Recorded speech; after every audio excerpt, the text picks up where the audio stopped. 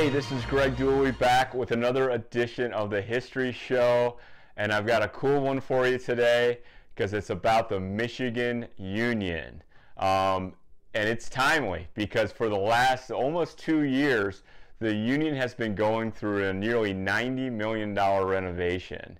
And one of the cool things is they're not only changing and upgrading it, they're restoring some of it back to its original design. And I can't wait to check it out. And if I get the chance, hopefully I'll post some pictures or maybe video up here and show that. But the Union itself, its history is very interesting. But what I want to talk about are some of the ties to athletics, because that's what we do here, right? So a couple of things are going to surprise you. First is right down to the beginning in 1904 is when the first group got together and talked about this concept of a union.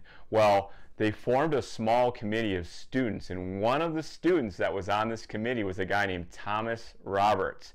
And you may know him, for readers of my site or people who know their Little Brown Jug history, as Tommy. And Tommy Roberts was the student manager who in 1903 in Minneapolis, before the game, bought a 5-gallon water jug to use for the game.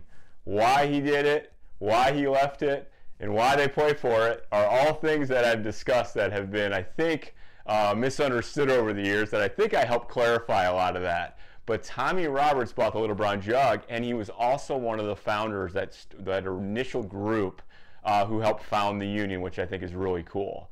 One of the early things they did was buy a house, a place to meet. And that house in 1907 was owned by a Judge Cooley, but it was really in the same general area where the Union is today. But they quickly outgrew it and bought some more property, and they hired some architects.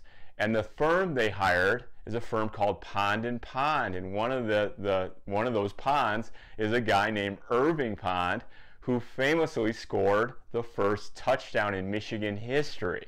All right, back in 1879. So he was obviously a little older now, but against Racine College, he is credited with that first score, and he will go down in history. They didn't actually complete the Union until years later. I believe it was 1919 that the Union, as we basically know it today, was completed. Had bowling alleys, it had a barber shop, it had a pool in 1925. So other than cafes and meeting areas and all that, it was a pretty happening spot in 1919. So one of the things that Pond and the architects did was they added, or included rather, a couple statues. And on one side, and this is on the State Street entrance, on one side is the statue above the main entrance. There is a statue of what we call the athlete. And the athlete looks down toward the athletic campus. On the other side was the scholar, and the scholar looks down toward Angel Hall, and toward main campus, toward central campus, which is a really cool feature. So what else? I can't talk about the Union without talking about the Union button. And the Union button were for decades this really small, and I'll show some pictures here, button that members of the Union originally would wear on their lapel pin to signify that they paid their Union dues. But the history of these pins goes way back further, and I'll show some of them on the screen here. It actually goes back to a group called the Athletic Association.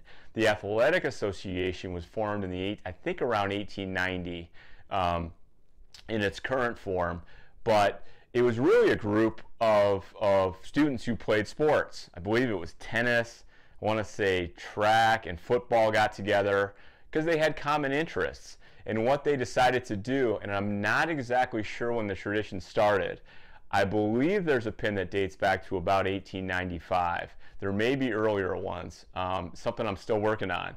But they started this tradition of creating this pin, and really what it was a fundraiser. You bought one of these pins, it showed you supported athletics, and half the money, whatever, went to support the various expenses of these athletic programs. And that continued up through Yost's arrival, and the pins got a little more elaborate. Some of them like the shape of football, some of them with like a glove, balls, a track shoe, cleat is one of my favorites.